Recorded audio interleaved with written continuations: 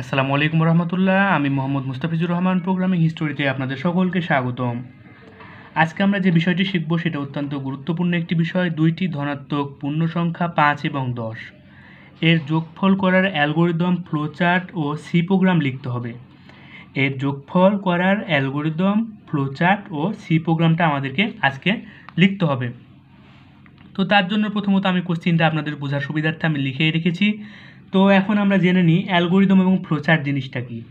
এটা আমার অনেক আগে আলোচনা করার বিষয় ছিল, তবে দুঃখিত আমি আলোচনা করতে না পেরে। তবে কিছু জনের কমেন্টে আমি বুঝতে পেরেছি যে অ্যালগোরিদম এবং ফ্লোচার্টটা নিয়ে আলোচনা করতে হবে। তো অ্যালগোরিদম জিনিসটা কি? কোনো একটি নির্দিষ্ট সমস্যা সমাধানের জন্য যুক্তিসম্মত সসীম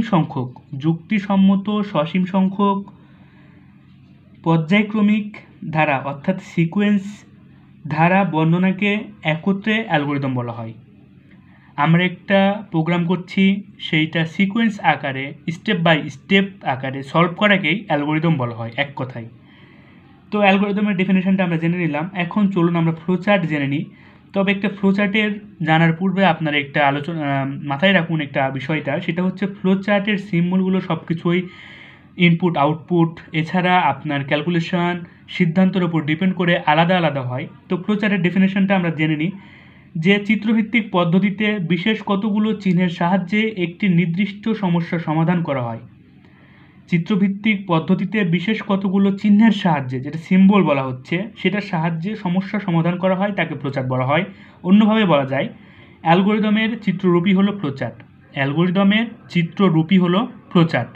তো আমরা ফ্লোচার্ট সম্পর্কে জেনে নিয়েছি। এখন চলুন, এখন যেটা আমরা শিখবো সেটা হচ্ছে কি শিখবো? প্রথমত আমরা শিখবো হচ্ছে অ্যালগোরিদম কি করে আপনার লিখতে হয়।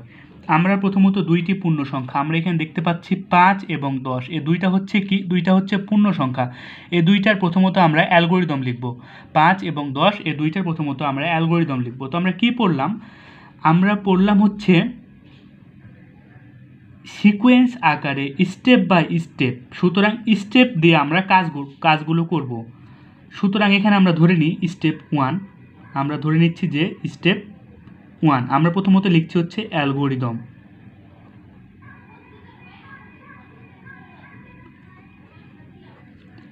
একটু কাটাকাটি হয়ে গেল।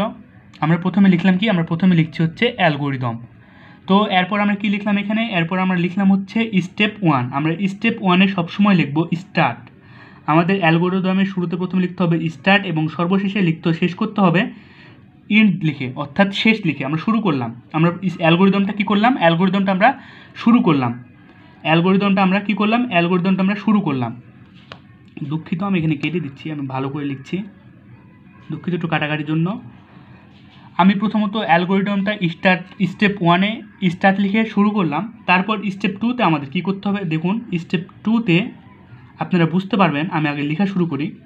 স্টেপ 2-তে আমাদেরকে 5 এবং 10 এই দুইটা সংখ্যার যোগফল নির্ণয় করতে হবে। তার জন্য আমাদেরকে 5 এবং 10 ইনপুট নিতে হবে।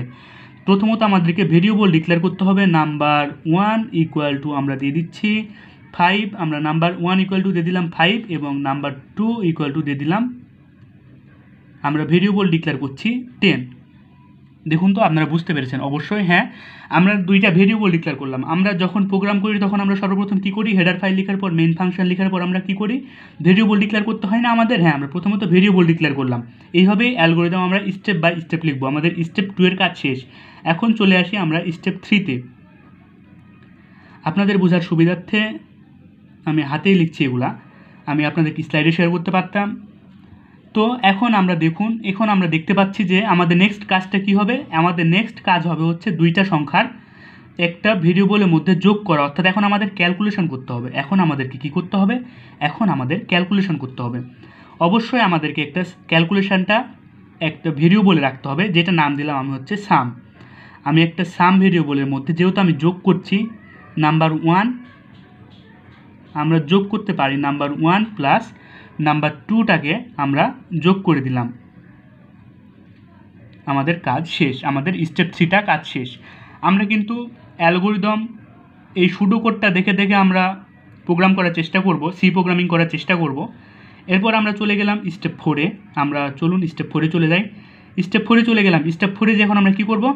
এখন আমরা এই সামটাকে প্রিন্ট করে দেবো। স্টেপ 4 এর কাজ কী হবে? স্টেপ 4 এর কাজ হচ্ছে সামটাকে প্রিন্ট করে দেওয়া। সুতরাং আমরা প্রিন্ট করব কি? সাম। আমাদের স্টেপ 4 এর কাজ শেষ। এখন আমাদের স্টেপ 5-এ লিখতে হবে যেটা, সেটা হচ্ছে আমরা যখন স্টার্ট করেছিলাম অ্যালগরিদমটা, আমাদের স্টেপ 5-এ এসে শেষ করতে হবে। তেমনি এখানে আমি স্টেপ 5-এ লিখলাম হচ্ছে অ্যালগরিদম ইন্ট। আশা করি আপনারা সকলে বুঝতে পেরেছেন আমি কী কী কাজ করেছি। আমি আরেকবার রিভিউ দিয়ে নিচ্ছি আপনাদের বোঝার সুবিধার্থে। আমি প্রথমত বোঝার সুবিধার্থে স্টেপ 1 যেটা অ্যালগরিদমে লিখতে হবে, স্টেপ 1 এবং স্টেপ 5 যেটা লিখলাম ইন্ট, শুরু করলাম শেষ করলাম, এইটা সবসময় মাথায় রাখবেন। অ্যালগরিদমে যেটা শুরু করবেন স্টেপ 1-এ সেইটা লিখবেন হচ্ছে স্টার্ট, এবং সর্বশেষে লিখবেন হচ্ছে স্টেপ 5-এ লিখবেন হচ্ছে, বা যেটা যার স্টেপে থাকবে সেইটা লিখবেন হচ্ছে ইন্ট। তো আপনারা অবশ্যই বুঝতে পেরেছেন যে অ্যালগরিদমটা শুরু করতে হবে এবং সর্বশেষে শেষ লিখতে হবে। তো আমরা শুরু করলাম, তারপর আমরা কি করলাম? একটা ভেরিয়েবল ডিক্লেয়ার করলাম 5, তারপর আমরা একটা ভেরিয়েবল ডিক্লেয়ার করলাম 5 এবং নাম্বার 2 দিয়ে আরেকটা ভেরিয়েবল ডিক্লেয়ার করলাম 10। নাম্বার 1 দিয়ে একটা ভেরিয়েবল ডিক্লেয়ার করলাম, নাম্বার 2 দিয়ে একটা ভেরিয়েবল ডিক্লেয়ার করলাম। জাস্ট আমরা প্রথমত ভেরিয়েবল ডিক্লেয়ার করলাম, সেই ভেরিয়েবলটাকে আমি দুইটা যোগ করেছি, ক্যালকুলেশনে কাজ করেছি এখানে আমি, সেই ক্যালকুলেশনটাকে আমি একটা ভেরিয়েবলে লিখেছি সামটাকে। সুতরাং এখন আমরা স্টেপ 4-এ এসে কী করেছি? আমাদের সামটা প্রিন্ট করে দিয়েছি, কেননা আমাদের এই যে ক্যালকুলেশন করবে সেই ক্যালকুলেশনের যে মানটা সেইটা আমরা সামের মধ্যে রেখেছি, সামে সেইটা আপনার প্রিন্ট করে দেবে। তো আশা করি আমরা সকলে বুঝতে পেরেছি। এরপর আমরা চলে যাব হচ্ছে ফ্লোচার্টে। ফ্লোচার্ট বোঝানোর পূর্বে আমি আপনাদেরকে যে বিষয়টা নিয়ে আলোচনা করতে চাই সেটা হচ্ছে, দেখুন এখানে আমরা কিছু সিম্বল চিনে নিই ফ্লোচার্টের। ফ্লোচার্ট কী করে স্টার্ট করতে হয়? ফ্লোচার্ট স্টার্ট আমরা যখন করেছি স্টার্ট, তখন আমাদেরকে ওভালটা দিয়ে আমাদেরকে স্টার্ট করতে হবে। যখন আমরা স্টার্ট করব তখন আমাদেরকে স্টার্ট করতে হবে ওভাল দিয়ে, এবং ইনটাও করতে হবে এই ওভাল দিয়ে। সুতরাং আমি ইন্ড আর স্টার্ট যখন আমরা করব বা শেষ করব তখন আমাদেরকে ওভাল সিম্বলটা দিতে হবে। তারপর আমি যখন নেক্সট স্টেপে যাব তখন আমাদেরকে এই তীর চিহ্নটা ইউজ করতে হবে। তো এখন আমরা চলে গেলাম নেক্সট স্টেপে। এখন আমাদের কি করতে হবে? ভেরিয়েবল ডিক্লেয়ার করতে হবে। আমাদেরকে ভেরিয়েবল যেটার মধ্যে রাখতে হবে, অর্থাৎ ইনপুট নেওয়ার জন্য, সেটা আমাদেরকে রাখতে হবে হচ্ছে সামন্তরিকের মধ্যে। সামন্তরিকের মধ্যে আমাদেরকে ইনপুটের কাজটা করতে হবে। আমরা সামন্তরিকের মধ্যে কিসের কাজ করব? সামন্তরিকের মধ্যে আমরা নাম্বার 1 অর্থাৎ ইনপুট নিলাম। আপনাদেরকে আমি আবারও বলে দিচ্ছি, যখন আমরা ইনপুট নিব এবং প্রিন্ট করব, যখন আমরা প্রিন্ট করব তখন এই আমরা সামন্তরিকটা ইউজ করব। ইনপুট এবং প্রিন্টের জন্য আমরা এই সামন্তরিকটা আমরা কি করব? ব্যবহার করব ফ্লোচার্টে। এটা মাথায় রাখবেন না, আমরা যদি অন্য সিম্বল ইউজ করি সেটা ভুল হবে। যারা সি প্রোগ্রামিং রিলেটেড স্টাডি করছেন তারা অবশ্যই Java, C plus plus, Python যেটাই বলেন না কেন, তখন আমাদের এই ফ্লোচার্টটা অবশ্যই কাজে দেবে। তো এখন থেকে আমরা প্র্যাকটিস করা শুরু করি যেন আমরা অন্যান্য প্রোগ্রামিং ল্যাঙ্গুয়েজে ভালো করতে পারি। তো এখন আমরা ফ্লোচার্টটা করছি। তো এখন ইনপুটের জন্য আমরা প্রথমত স্টার্ট করলাম, স্টার্ট করার পর আমরা ইনপুট নেওয়ার জন্য এবং আউটপুট দেখানোর জন্য আমরা এই সামন্তরিকটা ইউজ করব। তারপর আমরা নেক্সটে চলে যাব, আমাদের ক্যালকুলেশন করতে হবে। ক্যালকুলেশনের জন্য আমাদেরকে আয়তকার ইউজ করতে হবে, অর্থাৎ চারকোনা। একটা ইট সবাই দেখেছেন, তো একটা আমাদেরকে ইট অর্থাৎ আয়তকার অর্থাৎ চারকোনা আমাদের এখানে শুধুমাত্র ইউজ করতে হবে ক্যালকুলেশনের জন্যে। আমরা এখানে ইউজ করলাম ক্যালকুলেশনের জন্য। তো আমরা বুঝে গেছি যে আমাদের কখন কোন সিম্বলটা ইউজ করতে হবে। আমরা ক্যালকুলেশনের জন্য এই সিম্বলটা ইউজ করব। তারপর আমরা চলে যাব হচ্ছে আমাদের এখন আউটপুট দেখাতে হবে। সেক্ষেত্রে আমাদের কি করতে হবে? আউটপুটের জন্য আমাদেরকে আবারও সামন্তরিকটা ইউজ করতে হবে। সুতরাং আমরা এখানে আউটপুট দেখানোর জন্য আমরা এখানে এই সামন্তরিকটা আবার আমরা ইউজ করলাম। এখন আমি আপনাদেরকে যেটা দেখাতে চাই সেটা হচ্ছে, যখন আমরা ট্রু ফলস কন্ডিশন নিয়ে কাজ করব,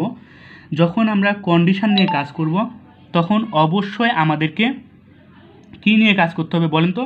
যখন আমরা কন্ডিশন নিয়ে কাজ করব তখন আমাদেরকে এই সিম্বলটা অর্থাৎ ডায়মন্ড আকৃতির সিম্বলটা আমাদেরকে ইউজ করতে হবে। যখন আমরা ট্রু ফলস কন্ডিশন নিয়ে কাজ করব তখন আমাদেরকে অবশ্যই ডায়মন্ড আকৃতিতে নিয়ে কাজ করতে হবে। যেমন আমি এখানে দেখাচ্ছি, দেখুন আমরা যদি কন্ডিশনটা ট্রু হয় তো আমরা এই সাইডে লিখব ট্রু, যদি ফলস হয় তো এখানে লিখলাম ফলস, বা আমরা এখানেও লিখতে পারি ফলস আর এই পাশেও লিখতে পারি ট্রু, কোনো প্রবলেম নাই। এখানে আমরা ইয়েস লিখতে পারি, কন্ডিশন ট্রু হলে ইয়েস করবে, এদিকে চলে আসবে, এইদিকে ফলস হলে লেফটে চলে আসবে। আর আমরা এখানে নো লিখতে পারি, বা এখানে আমরা ইয়েস লিখতে পারি, কোনো প্রবলেম নাই, এখানে আমরা নো লিখতে পারি। এখন জাস্ট সিম্বলটা চিনে রাখুন, এটা হচ্ছে কন্ডিশনের জন্য আমরা ইউজ করব। জাস্ট সিম্বলটা একবার চিনে রাখুন, প্রোগ্রামটা সিম্বলটা চিনে রাখুন, যখন আমরা ফিল্ডসে ঢুকে যাব তখন আমরা সিম্বল নিয়ে কাজ করব, যেন আপনাদের মনে থাকে এবং বোঝার সুবিধার্থে এইগুলো দেখে রাখুন। তো আমাদের কন্ডিশনটা বুঝে গেছি, আমাদের এই সিম্বলের কাজ কি। আরেকটা আছে, সেটাও আপনার হচ্ছে কানেক্টর নিয়ে আমরা কাজ করব। কানেক্টর হচ্ছে ধরুন আমাদের নেক্সট পেজে যাব, তখন আমাদেরকে এই কানেক্টর দিয়ে কানেক্ট করে দিতে হবে, তখন আমাদেরকে কানেক্টরটা কাজে লাগবে। আমরা কানেক্টরও দেখে নিলাম, এবং সর্বশেষে আমরা যেটা শিখব সেইটা হচ্ছে আমাদের শেষ করতে হবে। অবশ্যই আমরা শেষ করব কি দিয়ে, দেখুন তো আমরা যেটা দিয়ে স্টার্ট করেছিলাম সেইটা দিয়ে আমরা এখানে শেষ করে দিচ্ছি। এইটাই ওভাল সাইনটা দিয়ে আমরা এখানে ইন্ট করে দিলাম। আমরা সিম্বলের সাথে পরিচিত হয়ে গেছি। আমরা আবারও রিভিউ দিয়ে নিচ্ছি। আমরা স্টার্ট করলাম ওভাল দিয়ে, সামান্তরিক দিয়ে আমরা ইনপুট আউটপুট নিলাম, ক্যালকুলেট করবো হচ্ছে আয়তকার দিয়ে, আবারও আমরা আউটপুট দেখাবো হচ্ছে আপনার কী দিয়ে, সামান্তরিক দিয়ে, এবং কন্ডিশনের জন্য আমরা এই ডায়মন্ডটা ব্যবহার করব, কানেক্টর ইউজ করলাম, এবং আমরা সিম্বল জেনে নিলাম সেটা আপনার হচ্ছে ইন পার্ট, যেটা স্টার্ট করেছিলাম সেইটা হচ্ছে ইন পার্ট। তো আমরা সিম্বল সম্পর্কে ধারণা নেওয়া হয়ে গেছে। তো এখন চলে যাই আমরা হচ্ছে ফ্লোচার্টে। এখন আমাদেরকে ফ্লোচার্ট যেহেতু তৈরি করতে হবে, সেক্ষেত্রে আমরা চলে গেলাম ফ্লোচার্টে। আমরা একটা টান দিয়ে দিচ্ছি, বলে দিচ্ছি এখন আমরা ফ্লোচার্ট করব।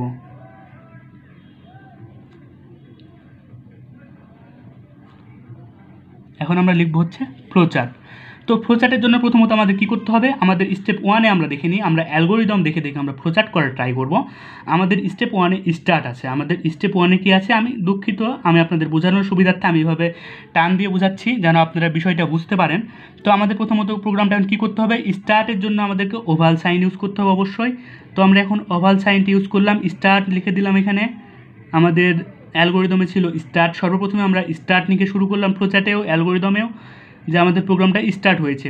তারপর নেক্সট স্টেপে যাওয়ার জন্য আমাদেরকে এইটা ইউজ করতে হবে, এই সিম্বলটা, তীর চিহ্নটা ইউজ করতে হবে। এখন আমাদের কি করতে হবে, ইনপুট নিতে হবে, অর্থাৎ ভেরিয়েবল ডিক্লেয়ার করতে হবে, ইনপুট নিতে হবে। ইউজারের কাছ থেকে দিন অথবা আপনি নিজেই ডিক্লেয়ার করে দিন, সেটা আপনাকে এখন ইনপুট দিতে হবে। তো আমরা এখন সামান্তরিক ইউজ করবো ইনপুটের জন্য।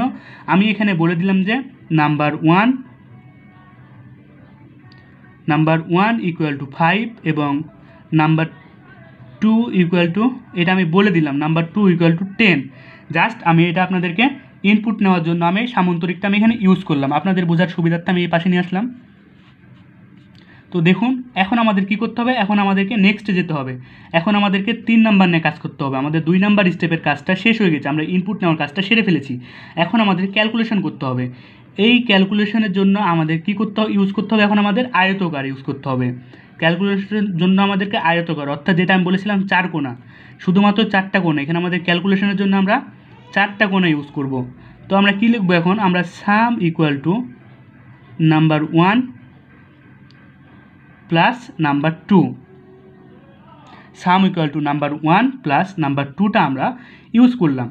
তো আপনারা হয়তো বুঝতে পারছেন আমি কখন কোনটা ইউজ করেছি, কখন কোন সিম্বল ইউজ করেছি, আমি আপনাদেরকে এক্সাম্পলেও দেখালাম। তো এখন আমরা নেক্সটে চলে যাব। এখন আমাদের কী করতে হবে, প্রিন্ট সাম করতে হবে।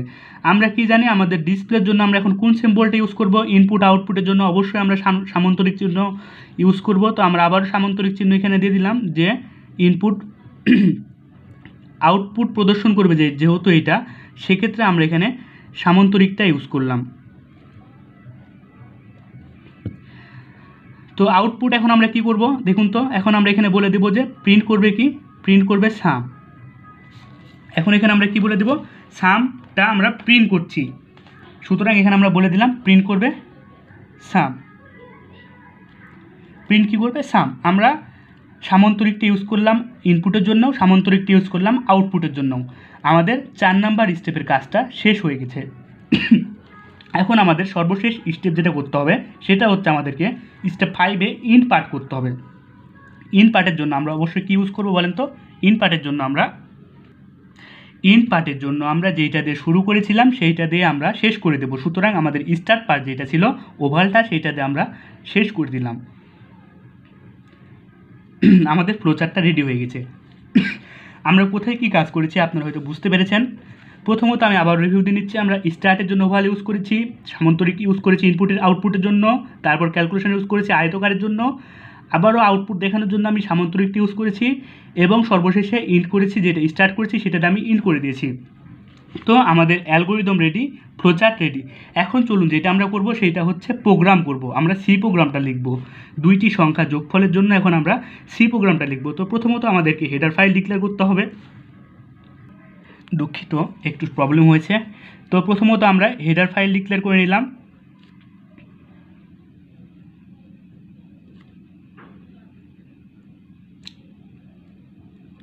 এখন আমাদের মেন ফাংশন ডিক্লেয়ার করতে হবে। আমরা অনেকবার কাজগুলো করেছি, সেকেন্ড ব্র্যাকেট দিয়ে শুরু করলাম, সর্বশেষে সেকেন্ড ব্র্যাকেট দিয়ে আমরা শেষ করে দিলাম। আপনারা বুঝতে পেরেছেন। তো এখন আমাদের কি করতে হবে, চলুন আমরা দেখে নিই আমাদের যে অ্যালগোরিদম ছিল সেটা দেখে দেখে আমরা করে ট্রাই করি, ফ্লোচার্ট দেখে দেখে করে ট্রাই করি। তারপরে আমাদেরকে নাম্বার 1 নাম্বার 2 আমাদের ভেরিয়েবল ডিক্লেয়ার করতে হবে ইন্টিজার টাইপ, কারণ আমি এখানে বলে দিয়েছি যে ধনাত্মক পূর্ণ সংখ্যা 5 এবং 10 যোগফল নির্ণয় করতে হবে। তো অবশ্যই আমাদেরকে দুইটা ভেরিয়েবল ডিক্লেয়ার করতে হবে, ইন্টিজার নাম্বার 1 ইকুয়াল টু 5, আমি এখানে বলে দিচ্ছি যে পাশাপাশি বলে দিচ্ছি নাম্বার 2 ইকুয়াল টু 10। এখন আমাদের দেখুন, লক্ষ্য করুন, যখন আমরা এখানে সাম লিখেছিলাম, সুতরাং সাম কিন্তু আমাদের একটা ভেরিয়েবল, সুতরাং আমাদের এখানে একটা ইন্টিজার সাম লিখে, সুতরাং এখন আমাকে একটা ইন্টিজার সাম লিখে ভেরিয়েবল ডিক্লেয়ার করতে হবে। আমি সাম লিখে একটা ভেরিয়েবল ডিক্লেয়ার করে দিলাম। এখন আমাদের কি করতে হবে, আমরা থার্ড স্টেপে চলে এসেছি। সুতরাং এই সামের মধ্যে আমাদেরকে দেখতে হবে নাম্বার 1 প্লাস নাম্বার 2 আমাদেরকে যোগ করতে হবে। তো আমরা সাম equal to number 1 plus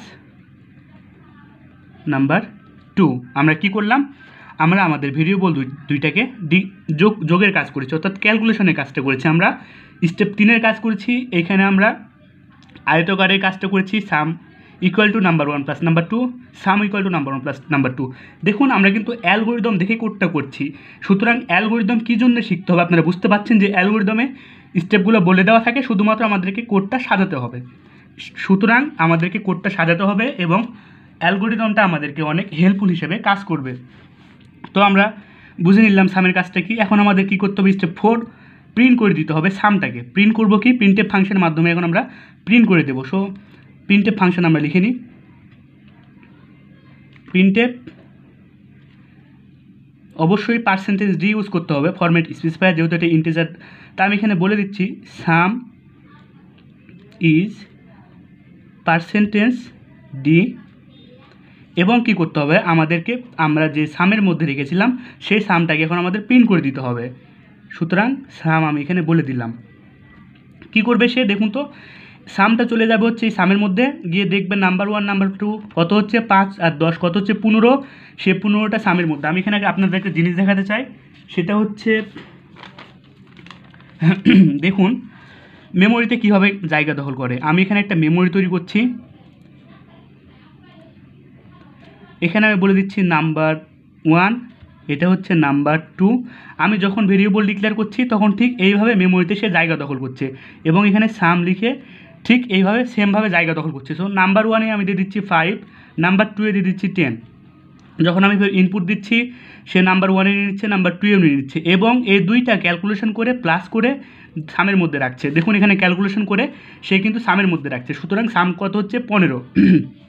just এই কাজটা আমরা করেছি। দুঃখিত, আমার একটু ঠান্ডা লেগেছে তাই জন্য একটু প্রবলেম হচ্ছে। তো এখানে হয়তো বুঝতে পেরেছেন যে আমরা প্রিন্টএফ ফাংশনের সামটা কীভাবে কাজ করছে। এই সামের মাধ্যমে সে দুইটা যোগ করে সামের মাধ্যমে রেখেছে, এই সামটাকে সে %d এর মাধ্যমে ফরম্যাট স্পেসিফায়ারের মাধ্যমে সে প্রিন্ট করে দিচ্ছে। তো এতটুকুই কাজ। এখন আমাদেরকে রিটার্ন 0 দিয়ে স্টেটমেন্টটা শেষ করতে হবে। তো আমাদের সুডো কোডটা, দুঃখিত আমাদের কোডটা রেডি হয়ে গেছে, সি প্রোগ্রামটা রেডি হয়ে গেছে। আমরা অ্যালগোরিদম দেখে দেখে কিন্তু কোডটা ট্রাই করলাম, আমরা ফ্লোচার্ট দেখে কোডটা ট্রাই করলাম কি করে অ্যালগোরিদম ফ্লোচার্টের সাহায্যে সি কোড করা যায়। তো আমরা বুঝতে পারলাম যে অ্যালগোরিদম দেখে দেখে কোড অত্যন্ত মজা এবং এনজয়ভাবে নেবেন। আমরা স্টেপ বাই স্টেপ কাজগুলো করেছি অ্যালগোরিদম দেখেই, আর কোনো কাজ আমরা করি নাই, শুধুমাত্র অ্যালগোরিদম দেখে দেখে আমরা কোডটা ট্রাই করেছি, আর কোনোই কাজ না। তো হয়তো আপনারা সকলে বুঝতে পেরেছেন আমরা কি করলাম, আমরা দুইটি ধনাত্মক সংখ্যার 5 এবং 10 যোগফল নির্ণয় করার অ্যালগোরিদম করেছি, ফ্লোচার্ট করে ফেলেছি, সি প্রোগ্রাম লেখার জন্য আমরা সি প্রোগ্রামও লিখে ফেলেছি। আশা করি আপনারা সকলেই বুঝতে পেরেছেন কোথায় কোন কাজ করেছি। আমি আবারও রিভিউ দিয়ে নিচ্ছি। আমরা প্রথমত অ্যালগোরিদমের শুরুতে স্টার্ট দিয়ে শুরু করব, যে আমরা স্টার্ট দিয়ে শুরু করলাম, অ্যালগোরিদমটা আমরা শুরু করলাম তারপর নাম্বার 1 নাম্বার 2 দুইটা ভেরিয়েবল ডিক্লেয়ার করেছি, তারপর সেটা আমরা সামের মাধ্যমে ক্যালকুলেশন করেছি এবং সামে সেটা রেখেছি, সে সামটা আমরা প্রিন্ট করে দিয়েছি এবং সর্বশেষে আমরা এন্ড পার্ট অর্থাৎ শেষ করে দিলাম, আমাদের অ্যালগোরিদমটা শেষ হয়ে গেল। ঠিক আমরা সেম কাজও করেছি এখানে আমরা ফ্লোচার্টেও, এবং এই ফ্লোচার্ট এবং অ্যালগোরিদম দেখে দেখে আমরা এই তো সি প্রোগ্রামটা রেডি করে ফেলেছি, সি কোডটা আমরা রেডি করে ফেলেছি। তো আশা করি সকলে বুঝতে পেরেছেন কী করে অ্যালগোরিদম ফ্লোচার্ট তৈরি করতে হবে, কী করে সেই অ্যালগোরিদম ফ্লোচার্ট দেখে সি প্রোগ্রাম তৈরি করতে হবে। তো আজকে ভিডিও টিউটোরিয়ালটা এই পর্যন্তই। আমরা যখন বড় বড় প্রোগ্রামিং সলভ করব তখন অবশ্যই আমরা অ্যালগোরিদম দেখে দেখে ট্রাই করব, বোঝার সুবিধার্থে আমরা অ্যালগোরিদমের হেল্প নিব। অনেক প্রচুর হেল্প অ্যালগোরিদম রয়েছে। তো আজকে ভিডিও টিউটোরিয়ালটা এই পর্যন্তই। সকলে ভালো থাকুন, সুস্থ থাকুন, ধন্যবাদ সকলকে।